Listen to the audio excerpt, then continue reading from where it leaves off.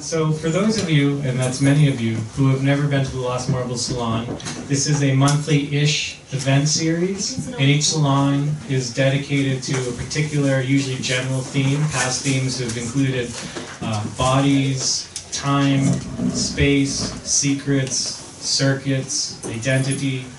Tonight's, these themes are so broad, so we might devote a number of salons to a given theme. So there's been Bodies Part 1, Bodies Part 2. Tonight will be the very first salon dedicated to the theme of waste. And I'm very excited about the performers and the presenters that we have joining us this evening.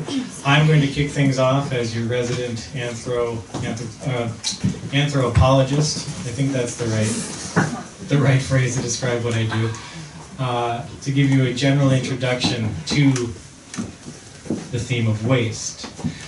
So I'm going to introduce waste by discussing three things: dirt, trash, and shit. So, if you wouldn't mind going to the first slide. So, dirt is not a natural category of the world. It's a concept that we impose onto the world. The anthropologist Mary Douglas wrote a pretty influential book in 1966 called Purity and Danger, where she introduced this notion that what dirt is, conceptually, culturally, is matter out of place. And I think that's a useful place for us to start. She said, quote, "Dirt is the byproduct of a systematic ordering and classification of matter, insofar as ordering involves rejecting inappropriate elements. There is no such thing as absolute dirt. It exists in the eye of the beholder.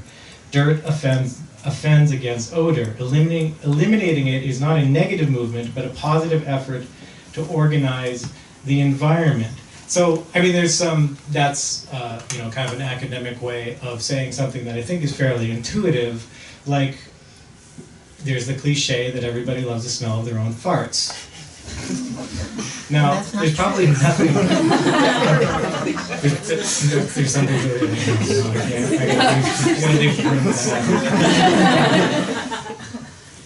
And there's nothing objectively different about the odor that comes out of your body than what comes out of most other people's bodies, but you certainly experience it as different. Here's another example. So hair, especially in American culture, we both embrace it as the epitome of beauty, and it's sold to us. Its image is sold to us. And it's also the epitome of disgust. So a clogged drain. I don't know what your reaction is. Some people even get a gag reflex when they see something like that. But again, what's the difference between the hair on the left and the hair on the right? Water and soap residue? But clearly one is matter out of place and the other is not. One is filthy and dirty and needs to be avoided, and the other is the polar opposite, something that needs to be embraced and achieved. Here's another example. What's your reaction to this image? Just what do you free associate to when you see it? What is it? Painter. Painter. Hard labor. Work.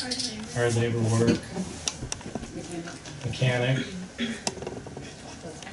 Yeah, so it's a pair of dirty hands, but whose hands these are will matter in terms of how we experience its dirtiness.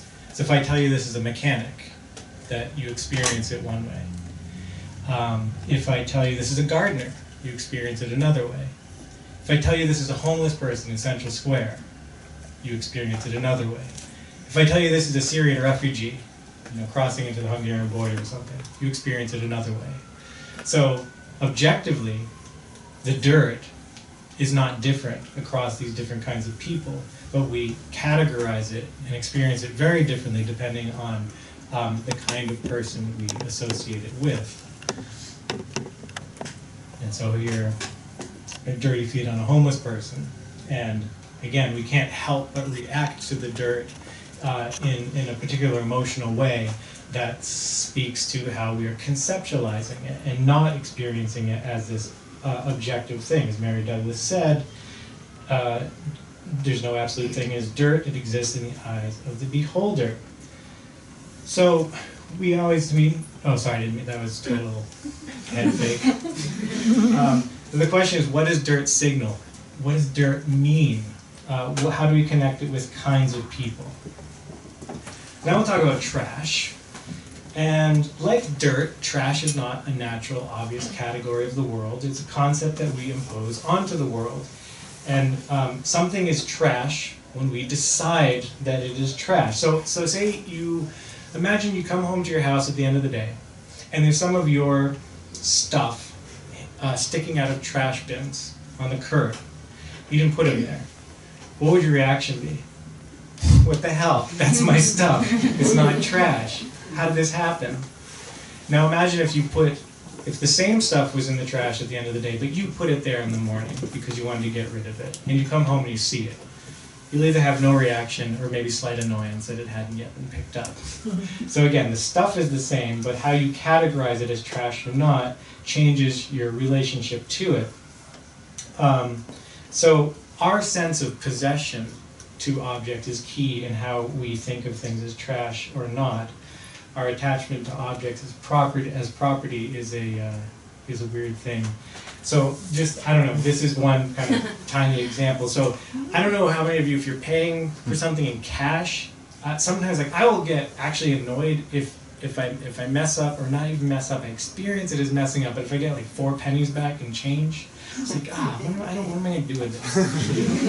And, so a lot of times you see this compromise object where they take a penny and leave a penny bin. To placate neurotic people like myself. But again, how many of you have thrown out pennies? Put them in the trash. Yeah, see, so obviously right now, it's half of you, but you're all doing this.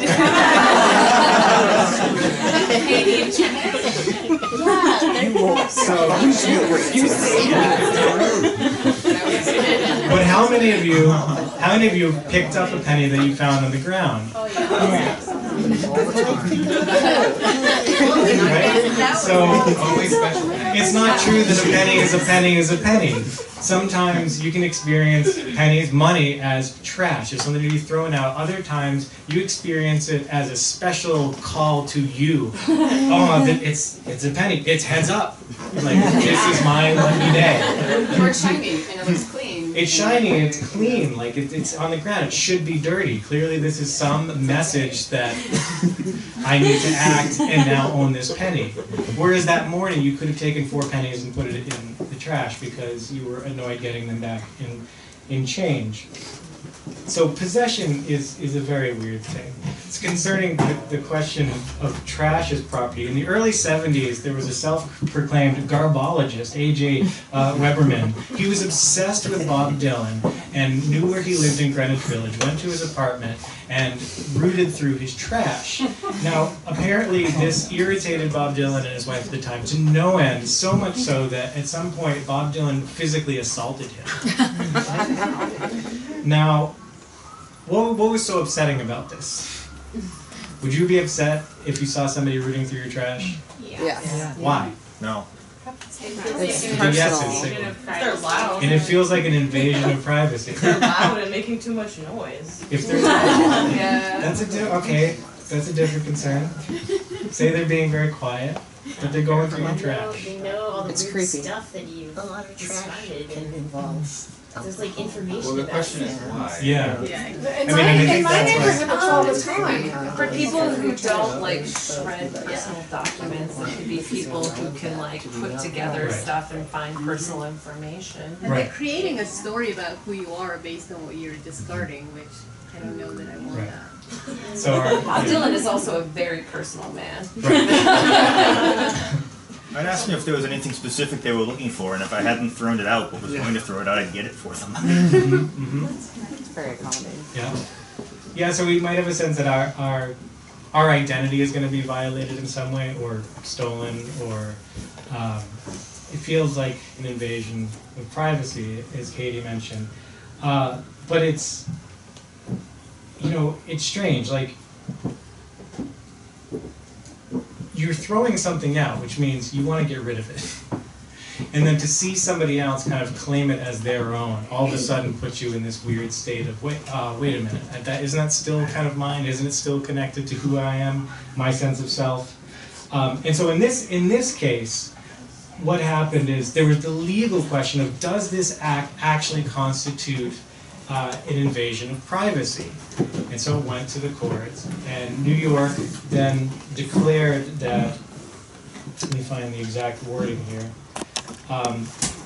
that yes, that once in New York City, if trash is on the curb, then it belongs to the city, not to the person who put the trash out on the curb, and not to anybody who wants to go through it.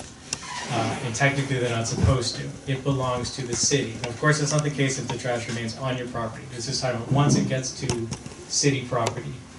The objects you put on city property are then city property. These laws are local laws. They change from state to state, from city to city. And they've, as you can imagine, also been interpreted as discrimination against the poor, who go through trash for a variety of reasons. Maybe to look for food, maybe to look for recyclables that they can then monetize for themselves. Federally, there aren't too many of these laws pertaining to trash, although the Supreme Court has ruled that police do not need a warrant to search trash if it is outside your house. Outside your house or on the Outside your house, they don't need a warrant to search curbside trash. But if it's like next to your house, on your still on your I think if it's on your property, then they need a warrant. Planning on killing? absolutely. Watch out, Kristen. So we can, what happened? Did it fall asleep? Okay, as long as none of you fall asleep. So what does it mean to throw something out? In urban environments, we rarely see what happens when you throw something away. You put it out in the trash, you put the trash in the curb, and it disappears. And this sense of something disappearing is kind of the quintessential urban Western experience of what trash is. So much so that, what's the icon for deleting something in the digital world? It's a trash can. This idea that it's kind of the ultimate taking away, it's deletion. But of course, never mind our personal attachments to trash, to objects or trash, the very notion that trash gets taken away is not a very old one, and it has specific histories in this country. So New York City became the first U.S. city with public garbage management, and that didn't happen until 1895. And before then, the streets looked like this. People would throw garbage and trash right into the streets. This could include general refuse, or in some cases, your dead horse. Now this photo is actually from the turn of the century. You can see the early automobiles in the back, but it conveys the point. So, We don't need this horse anymore, we have cars. Let's use one horsepower. And what's spurred on public garbage management in New York were public health crises. So starting in the 1830s and then again in the 1860s, you saw people dying of diseases like typhus, cholera, yellow fever, and these are things that spread much more easily in neighborhoods that were particularly filthy. There was a cholera epidemic in the 30s that killed over 3,500 people, which at that time was roughly 12% of the entire city's population. If that were to happen today, that would be like 100,000 people dying because of shitty streets. And so the mortality rate in 1860 in New York City was equal to that of medieval London, just to give you a sense. So this slowly, because it still took some decades, it was what led to our country's first public garbage management systems. Now, our relationship to trash has changed over time, and it depends too on the scarcity of consumables. So, what are you going to open YouTube? Is that boring? See what's up. So in the States, you started seeing these kind of domestic manuals, the frugal housewife, the complete home, And one of these, which is actually not pictured here, from the 1820s, gave the following advice to women, that women in particular: corn cobs could be dipped in tar and resin and dried for kindling.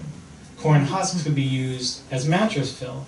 Soap suds and ashes are good manure for bushes and young plants. Tea leaves, used tea leaves, could brighten the looks of a carpet and prevent dust. They could be scattered and then rubbed about with a broom and then swept off. So you found a lot of practical advice into basically how not to ever create trash, how to constantly reuse objects, which, you know, created a unique and profound form of stewardship of objects that maybe has disappeared over time. You need to know the things you possess pretty intimately if you are going to constantly be reusing them for different purposes.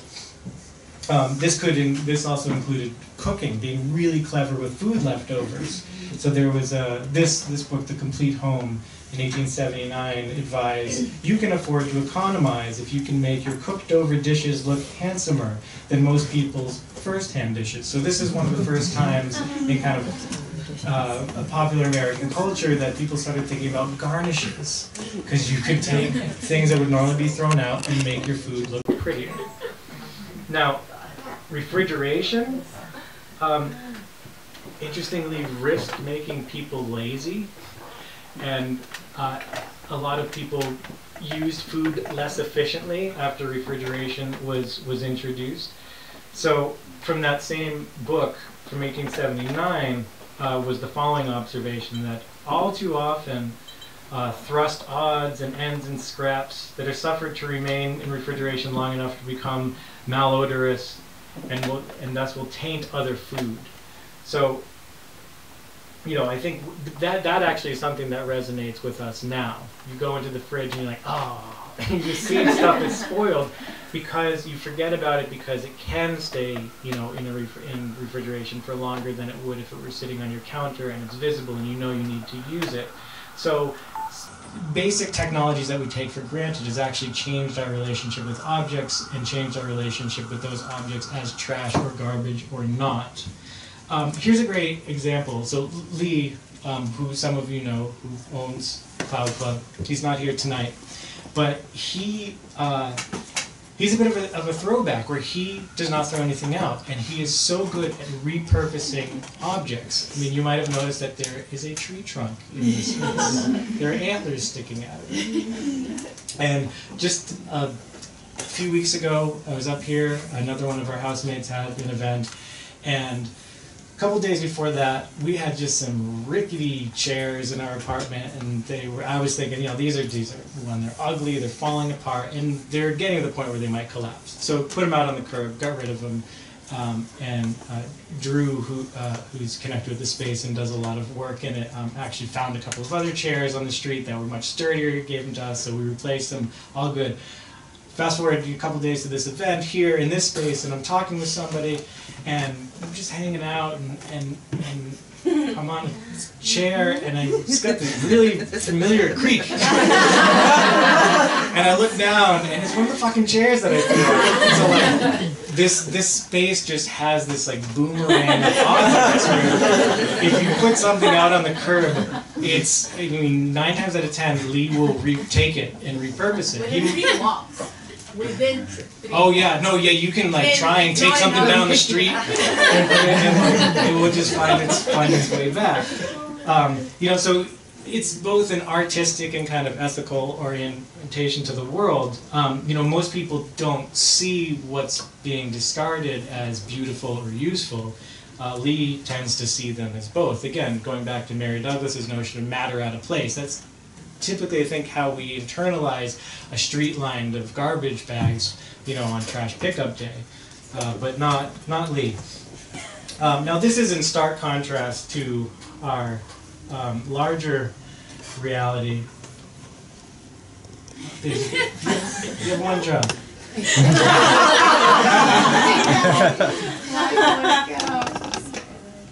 There you go. You know, in the United States, we in the Western world largely live in a consumption-based society. Our economy is based on consumption. So much so that our everyday activities are just constantly accompanied by waste. You buy food and it comes in something that will need to be thrown out almost immediately, whether it's a coffee cup or a wrapper. And the United States is the #1 trash producing country in the world. We generate over 1,600 pounds per person per year. So that means that 5% of the world's population, that's the United States, generate 40% of the world's waste. That's problematic. But let me transition to talk about shit. Now, I would say we probably could have an entire Lost Marbles Salon on the topic of shit, and maybe we will. I think shit is kind of the quintessential primordial expression of waste. It's what our bodies do to get rid of something. You put something in here and it comes out, some transformation happens and it leaves your body. What I'm going to talk about for the remainder of my talk is how this sort of waste has been repurposed in a variety of compelling ways. So we can talk about shit as fuel.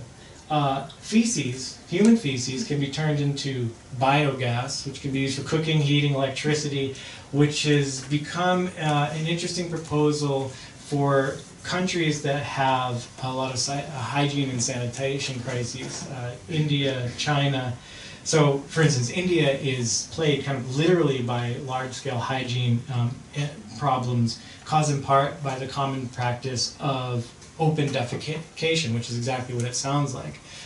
Most people do not have toilets or even access to toilets, and so they will defecate in public spaces. And that generates an enormous amount of sewage in the country. It's estimated that open defecation results in 100,000 tons of feces dropped in what time period do you think? Just in India. One day. 100,000 Tons. Yeah, I know. That's a lot of shit. It's almost as much as what like Fox News drops on broadcast. You got 1 billion people. That's easy. Don't. So now some of that action, like they will go out of their way if they can to defecate like in fields, so that it immediately becomes fertilizer. But most of it ends up elsewhere, like along railroads, and it can pollute water supplies. So much so that India's Ministry of Urban Development recently concluded that literally everybody in the country who lives in a city is at risk for consuming human feces. It's in some way, shape, or form. So recently there have been people trying to design ways to hygienically and productively dispose of this, and including turning it into usable fuels that can be used for heating, cooking, electricity, and so on. So some companies have developed these portable biogas units. They basically work like septic tanks in which anaerobic bacteria decomposes the excrement and gives off methane gas in the process. They're called biodigesters, and then there's like a leftover slurry too that individual households can use for fertilizer if they're doing any gardening or food growing. Not pictured in this picture is Uncle Owen and Aunt Beru. No? No. Man, for those who get that, that's funny. Did you have a question? Yeah, I was just wondering, the SaveThatStuff.com, do they do anything with shit or not? Say that again? Save That Stuff, you know, the weird It's a composting company. company which does compost in Boston. No, I don't know. Oh. If somebody I'm does, just I'd be curious to hear about. No, they won't even serve napkins. They're like. They don't even No. talk about it. Yeah, they're everywhere. Sewage sludge can be converted into durable construction materials. It's usually mixed with, the sewage sludge is often mixed with clay, and you can make like concrete hard bricks or tiles. And these materials are finding their ways into buildings into highway projects as pavement. So people almost shit bricks. Uh, Shit bricks. Yep.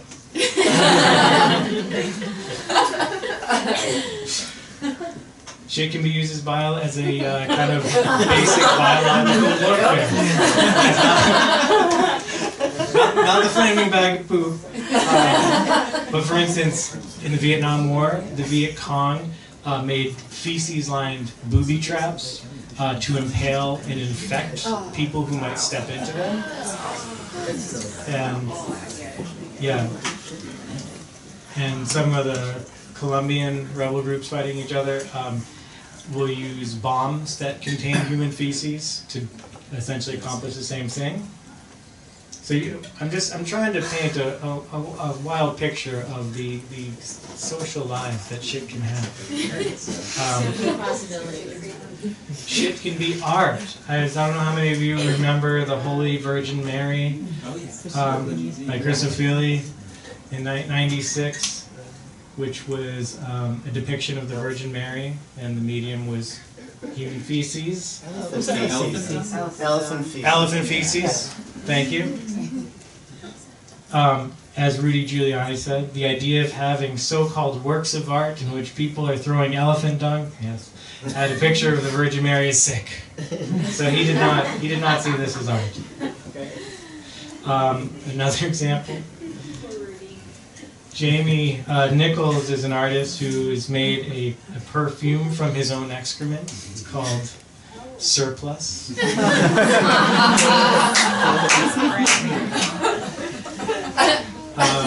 Piero Manzoni, an Italian artist who in the early 60s came up with the artist shit, which was a container of his own shit. Shit can be experienced as sexually pleasurable. Coprophilia, sexual arousal involving feces. Now, but this is also a socially threatening idea, and historically, psychiatry has towed this really careful line between medicalizing things and pathologizing social deviance, and so coprophilia is in their current That diagnostic actually is in the manual. 5? Hmm? It actually is in the DSM-5? It's definitely in the 4, and I believe it is Yeah, I in can the believe it 5 was in the as 4. well. I think under paraphilias, it is under 5. And they define it as the diagnosis is made if the behavior, sexual urges, or fantasies cause clinically significant distress or impairment in social, occupational, or other important areas of functioning. So this is a tricky one in terms of how we experience it socially, culturally, and medically. Anybody who's seen the Human Centipede? That's all. That was it. That's all I wanted to say. Wow. Shit is science. Coprolites, fossilized dung, are used to research ancient cultures to discover everything about diseases, migration patterns, cannibalism. There's a lot you can learn from old shit. And then finally, shit is musical and literary inspiration. It's well established that Mozart was deeply invested in scatological humor, both in letters he would write and in his musical compositions. For instance, one of his canons had the line "Lec tu mihi Mars," which Mozart intended to be heard as "Lec tu mihi Marsh," which translates as "lick my ass." Around 40 of Mozart's letters contain direct references to defecation. One letter to his cousin contained the following lines, which rhyme in German. "Well, I wish you good night, but first shit into your bed and make it burst. Sleep soundly, my love, into your mouth, your arse he'll shove." And so this leaves, contemporary cultural historians kind of struggling to interpret this. And you get some people trying to medicalize it. Maybe he had some form of Tourette's. And you have other people having, more pop culture explanation, not pop culture in the sense of, Justin Bieber, but like the idea that someone might recruit lowbrow humor to critique highbrow culture, higher classes, and that's what Mozart was up to. And then of course there's a long tradition of scatological literature, from Rabelais to Marquis de Sade's 120 Days of Sodom, Thomas Pynchon's Gravity's Rainbow, Jonathan Swift, Strephon and Chloe. So shit is just human shit, which most of us experience as basically repulsive, at least say if somebody else's got on you accidentally, has actually found its way into, you know, engineering, art, personal cultural experiences in a variety of wild ways. So that's it. That is my introduction to the topic of waste. And